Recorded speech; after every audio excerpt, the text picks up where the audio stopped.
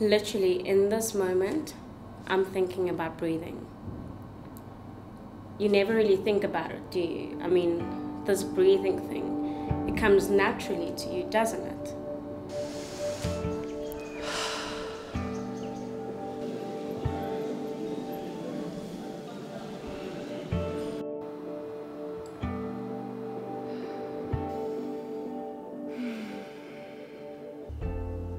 I mean, you do all the things that you love to do, and like you pull all-nighters just trying to pull through, or you can do something as harmless and as trivial as blowing bubbles, yet something like that can bring you so much joy, but still, you don't think about it, do you? This is the one thing you're supposed to know how to do, right? But still, you never really think about it, do you? They said play a sport, it will help. Pace yourself, it will help. Never be alone, it will help. Yet with every motion and everything that you do, it still finds a way to consume you. So we're trying to non-jump game. This is a tragedy, actually. Yeah. You can find yourself in a deep and passionate embrace, and every emotion that's going through your brain is controlling the way you're breathing, but still, you never actually think about breathing. Just breathe.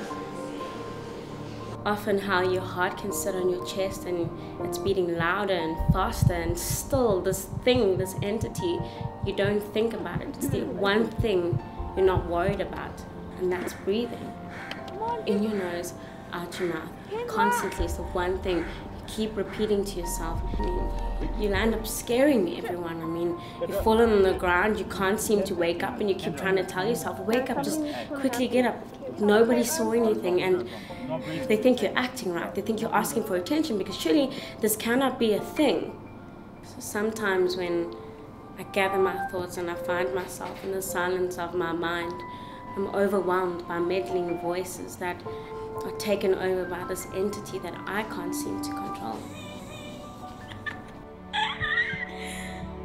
Breathe now, in your nose, out your mouth, in your nose, out your mouth. Surely you know how to control your breathing. Here's the thing about asthma. When it has you, it leaves you lifeless, motionless, and breathless. But what if it took a life? What if that life was yours? Often it seems like the life that's been taken is mine. Breathe now.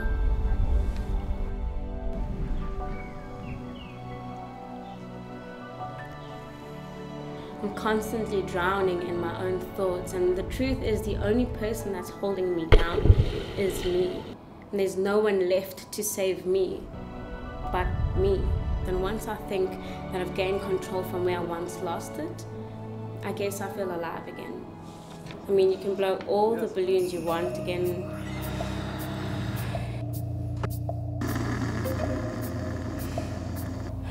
And enjoy the cool, lingering taste of tobacco.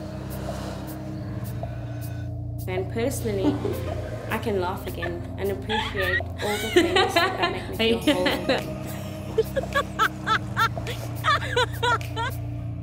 I realized that it doesn't have to be this way, and that having asthma doesn't have to control my life. I guess as long as you're breathing, you have another chance to face your fears again. Breathe now, because it's the last thing you will ever do for yourself. Breathe now.